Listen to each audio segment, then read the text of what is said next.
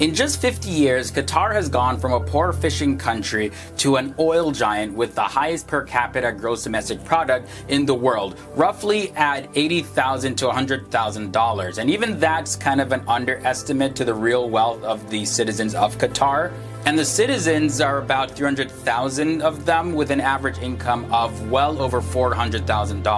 Qatar sits on the world's third largest natural gas reserves, which contributes largely to its wealth. I don't know, I think I want to have $1 million a day, $365 million a year. Yeah, that's, what would that look like anyways? Is that too much money? I don't know if there's anything called too much money. Whatever, Bill Gates has billions of dollars. But yeah, I'd love to hear how much money you want to make. Now, there's quite a bit of you guys that requested for us to do a video on Qatar. And so I want to thank everybody that requested Qatar. This was so fascinating. I learned a ton when I was doing research about this. Qatar has been ruled by the Al Thani family since the early 1900s, when it was controlled by the British. On July 17, 1913, Sheikh Abdullah bin Qasim Al Thani became the ruler of Qatar. At the time, Qatar's primary industry was pearling and fishing.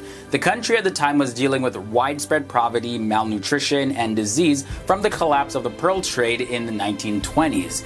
In 1939, oil was discovered in the city of Dukhan, but development on the field was slow until 1949 because of World War II. While the oil discovery was great, it was nothing compared to the natural gas reserve found 30 years later.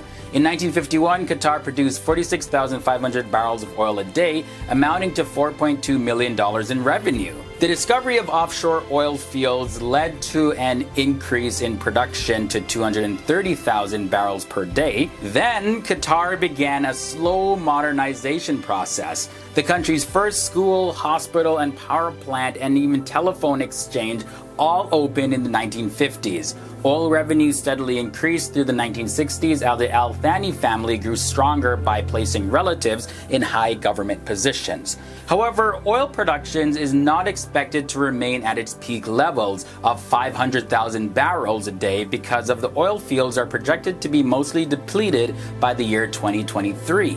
But Qatar has natural gas reserves to compensate for that. Qatar's reserves of gas are the third largest in the world.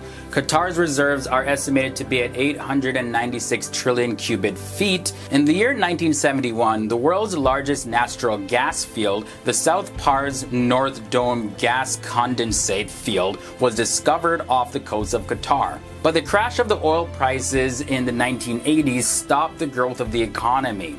By the year 1995, the situation in Qatar had not improved until Hamad bin Khalifa Al Thani took power in a coup, and then Qatar became a very powerful force. Hamad saw that keeping a low profile could be dangerous and set a whole new direction for the country.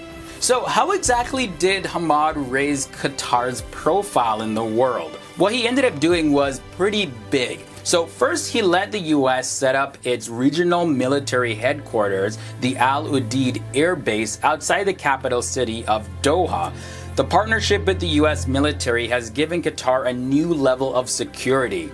Hamad then went on to integrate Qatar into the global economy. He built the world's largest facilities for condensing liquid natural gas and began exporting liquid natural gas for the first time. Following that, over the past 15 years, 14 liquid natural gas plants have been built in partnership with international oil companies. In the late 1990s, Qatar entered in production sharing agreements with several international oil companies. And in 1996, for those of you who keep up to date with anything to do with the news, well, you probably know about this. Hamad launched Al Jazeera, which is a 24-hour news station that combined aggressive reporting, high production value, as well as an Islamic worldview.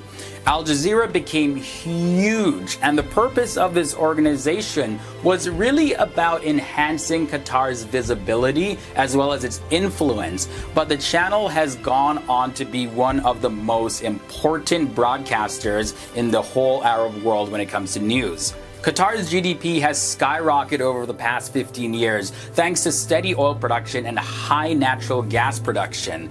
In regards to planning for the future depletion of its oil, well, Qatar has taken measures to diversify its economy. In the year 1998, the government built Education City, which is a huge campus that supports 6 American and 2 European universities, as well as research centers.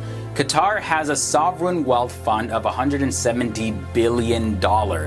Then in the year 2005, Qatar established the Qatar Investment Authority to recycle oil and gas income into other income streams. In other words, it was set up to buy a lot of things around the world and thus reduces the country's exposure to the oil price.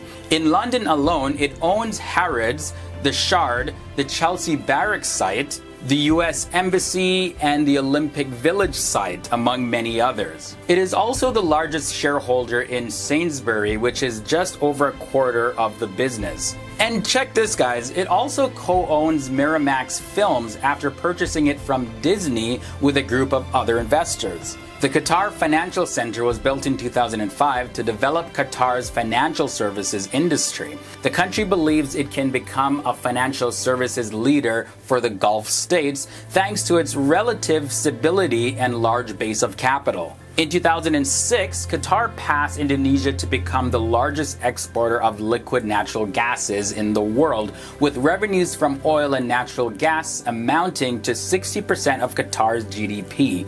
But more competition was coming, with liquid natural gas production booming in places like the United States as well as Australia. And then in December of 2010, Qatar was selected as host of the 2022 FIFA World Cup. And because of that, Qatar promised to build 12 state-of-the-art stadiums that would employ cooling technology so players could escape the heat. Qatar has positioned itself as a sporting hub for the region, hosting or planning to host numerous global sporting events. And last June, it was alleged that Qatar spent $5 million on bribes to secure the 2022 World Cup bid. Switzerland is now opening an investigation into mismanagement and money laundering related to Qatar's bid. So there's still quite a bit of controversy going on there, but hey, Qatar has really set itself up powerfully to be a powerhouse nation in the world. Now, before I wrap up our playlist of recommended videos, that's below in the video description. I highly recommend it, hence the phrase recommended videos. You'll learn a lot more. So yeah, keep on learning on FTD Facts. You can keep up to date with everything I'm doing when I'm not filming these FTD Facts episodes and more. In closing now, several reports state that Qatar is the wealthiest country in the world when we look at its GDP per capita. The country developed itself based on natural gas, oil, and diverse investments around the world.